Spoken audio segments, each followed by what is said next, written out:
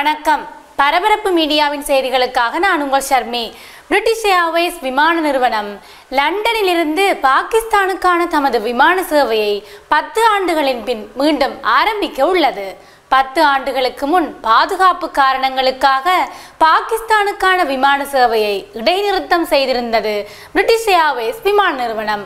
மீண்டும் ஆரம்பிக்கப்பட்ட இந்த விமான சேவையில் லண்டனில் இருந்து இஸ்லாமாபாத்துக்கு வாரத்தில் 3 நாட்கள் விமான சேவை நடைபெறும் என அந்த நிறுவனத்தின் ஆசியாவுக்கான விற்பனை மேலாளர் ரோபர்ட் வில்லியம்ஸ் இஸ்லாமாபாத்தில் நடைபெற்ற செய்தியாளர் மாநாட்டில் தெரிவித்தார். பிரிட்டிஷ் ஏர்வேஸ் விமான நிறுவனத்தை பொறுத்தவரை அவர்களது ஆசிய விமான சேவைகளின் வருமானத்தில் கணிசமான பங்கு இந்தியா, பாகிஸ்தான் ஆகிய 2 நாடுகளுக்கு லண்டனில் இருந்து இயங்கிய விமானங்கள் மூலம் கிடைத்து வந்தது.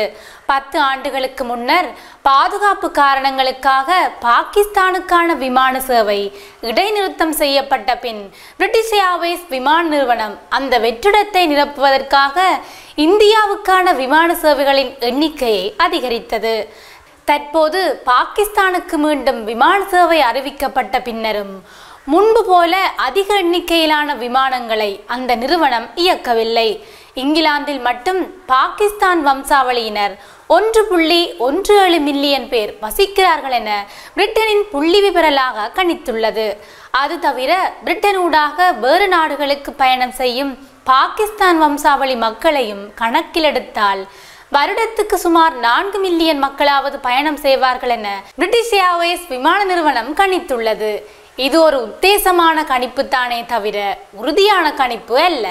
தவிர இவர்கள் குறிப்பிடும் அனைத்து பயணிகளும் பிரிட்டிஷ் ஏர்வேஸ் விமானத்தில் மட்டுமே பயணம் செய்வார்கள் என்றும் எதிர்பார்க்க முடியாது.